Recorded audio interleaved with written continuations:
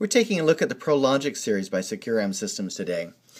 The ProLogic series comes in a number of different models, from L01 up to L68. So there's about 5 or 6 models in this particular series. Some of them have large OLED, organic LED screens like this one, whereas others have our smaller LCD screen, which is blue and yellow.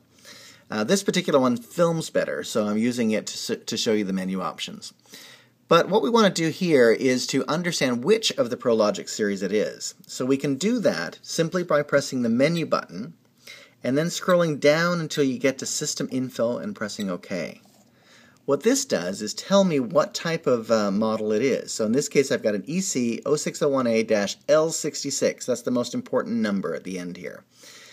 It also tells me a number of things about the system. So it's checking its vitals, or it's checking its communication to the lock and letting me know that the link with the lock is okay, which means it can operate the lock. I'll take a look at that one more time so you can see the various screens there.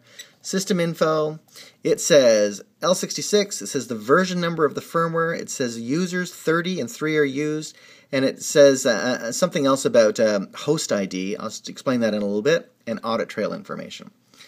Link with lock is okay, communication is good, so that's how you identify what type of ProLogic system you have. And the most important information there is the last 3 digits of the system menu, where it said L followed by 2 digits, L66, in this case L22, L62, or L68.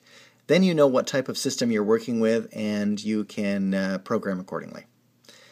That's how you look at system info on the ProLogic series.